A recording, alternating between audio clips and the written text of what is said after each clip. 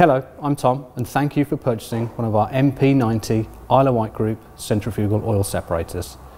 I'd like to welcome you to our training video today where I'll take you through a step-by-step guide as to how to clean and service the unit. The first thing to remember is that before dismantling or working on the separator, we must turn off the high pressure oil supply. Therefore, we must either use an isolation valve if there's one fitted, or alternatively make sure that the engine is switched off or the piece of equipment. First thing to do is to remove the band clamp, so untighten in an anti-clockwise direction. When loose, you can remove the T-bolt from its housing and drop the band clamp down. We can then, with a little twist, remove the cover assembly, and finally remove the bowl assembly. To drain the oil, you might need to just lift slightly for a few seconds so that the oil can leave the bowl assembly and place in a dirty location. We're now at the stage where we're going to disassemble and clean the bowl assembly, and we need some tools to do the job.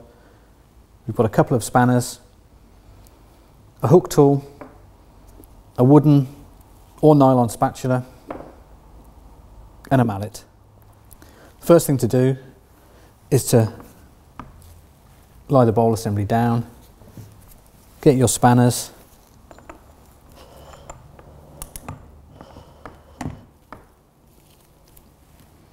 now the MP090 has a right hand thread, so untighten, so remove using a spanner and untighten the cover nut. Okay, remove the cover nut. If the washer doesn't come, we can just take our mallet, hold on to the top of the bowl wall gently and tap the bearing tube until the distributor plate and bowl discs come apart. We can now take the top turbine off, giving a gentle hit with the mallet.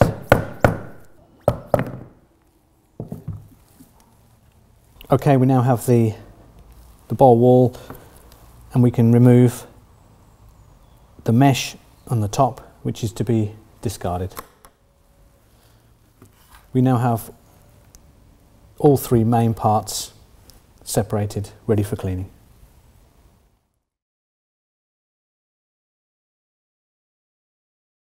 Okay, we have our distributor plate, which is dirty, so we need to use our tool, our spatula, just to clean away any sludge cake and carbon deposits.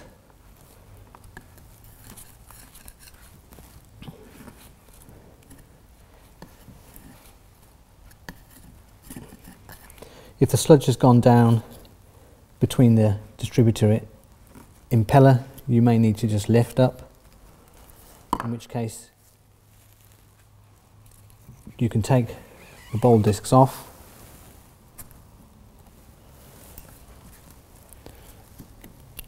and just lift up gently the impeller before cleaning.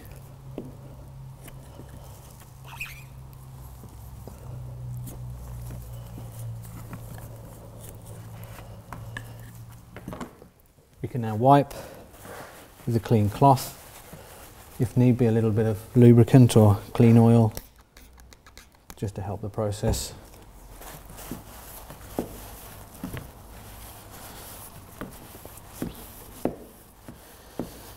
There's no need to clean individually the bowl discs, and they don't even need to be removed unless some sludge has gone under the distributor impeller or has gone into the discs themselves. We now need to clean the top turbine. Give a wipe round. One very important factor is to check that the nozzles aren't blocked. One of the best ways to ensure these are clean is by using a source of compressed air. And finally, we need to remove the main sludge cake from the bowl wall. So use our spatula either wooden or nylon, to get behind the paper insert and just push behind the paper liner all the way down to the bottom of the wall. Do the same on the opposite side, making sure you get behind the paper liner and just ease it away from the base. You should then be able to just use your hands to remove the paper and the dirt cake in one piece. If there's any more dirt in the bottom, you can tip this out. Just wipe round, and we need to just check that the O-rings are in a good condition, making sure that they're sitting nice and tight, they're not brittle, and there's no cracks or damage, both on the top of the bowl wall and also on the bottom of the distributor. If there's no damage, then they don't need to be replaced. Secondly, one of the other things to check actually is the bearings, ensuring that there's no scoring or damage to the top bearing or the bottom bearing. That's now all disassembled, and you can now continue to clean to make good as you wish.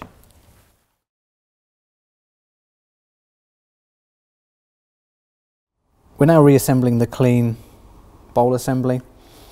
First thing to do, if we've taken any of the O-rings out or we're replacing them with new, we use a little bit of silicone grease and insert into the groove in the distributor plate. We now take the distributor impeller, place over the bearing tube and just find the location slots so it sits down. We replace the bowl discs if we remove them. You can do these a few at a time.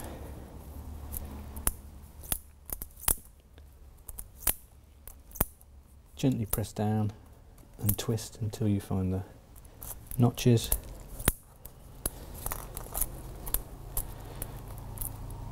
The disc stack is now back on the bearing tube. At this point, it's very important to check that the discs are level with a step on the bearing tube. If the discs are a little bit lower, then we need to replace or add an additional disc. If we remove the O-ring from the top of the bowl wall, we now need to replace. Put a little bit of grease on.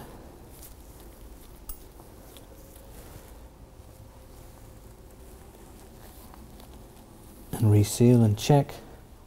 We can now put a new paper liner inside the bowl wall. Just squeeze it and then slide in.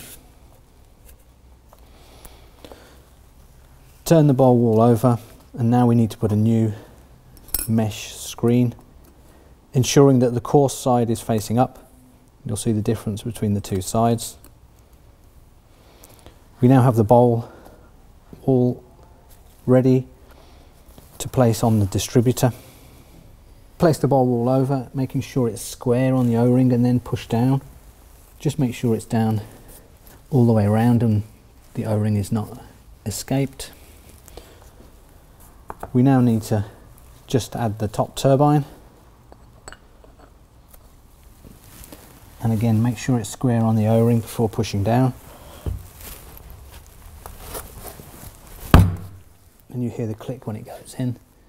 And again, check that the O-ring is concealed. Finally, we can replace the washer and the bowl cover nut and tighten.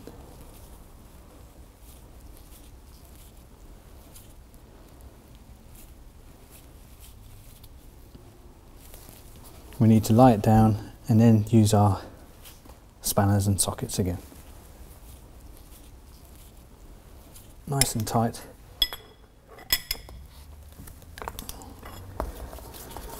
So there's no leakage areas. We've now cleaned and reassembled the bowl. Now it's ready to go and reassemble into the housing. Firstly, we replace the bowl assembly. into the housing. Just give it a little spin to make sure it's rotating freely. Next, we replace the cover, making sure it's secure. And finally, we replace the band clamp and tighten. Okay, the separator is cleaned and reassembled, and it's ready to be turned on again. Well, that's it. Thanks for watching. I hope it's been useful. If you have any further questions or queries, you can refer to our installation and servicing manual, or don't hesitate to contact us here at IOW Group.